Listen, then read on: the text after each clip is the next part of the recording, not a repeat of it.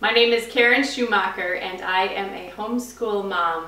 I homeschooled from the start and for a total of 18 years. When my oldest daughter was 4, I looked into putting her into a Christian preschool.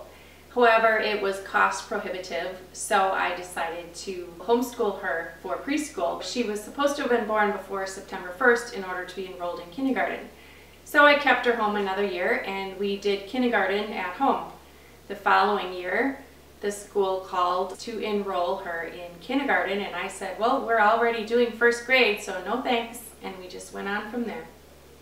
I enjoyed being able to teach my 3 girls the subjects that I thought were important in the way that I thought they should be taught. For some people, homeschool is better than traditional school, and for others, traditional school would be better than homeschool. Due to some people's circumstances, homeschooling may be better for them, or traditional school may be better for them.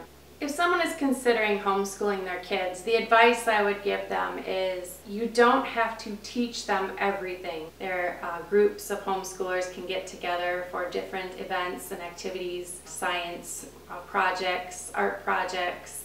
In homeschooling, you can find and nurture your child's passion. So if they're very passionate about one subject, you still have to cover the basics, but they can focus some of their education and their time on their area that they love. I would also advise new homeschoolers to reach out to others for support and help. It was very rewarding to watch my 3 girls growing up to be best friends.